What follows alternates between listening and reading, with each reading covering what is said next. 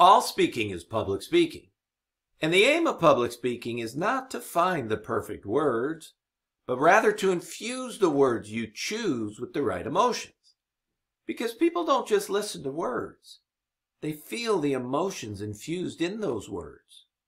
This means good public speaking, and again, all speaking is public speaking, is built upon good infusion of emotions. So understanding how to infuse the right emotions into your words is the necessary precursor to improving your public speaking.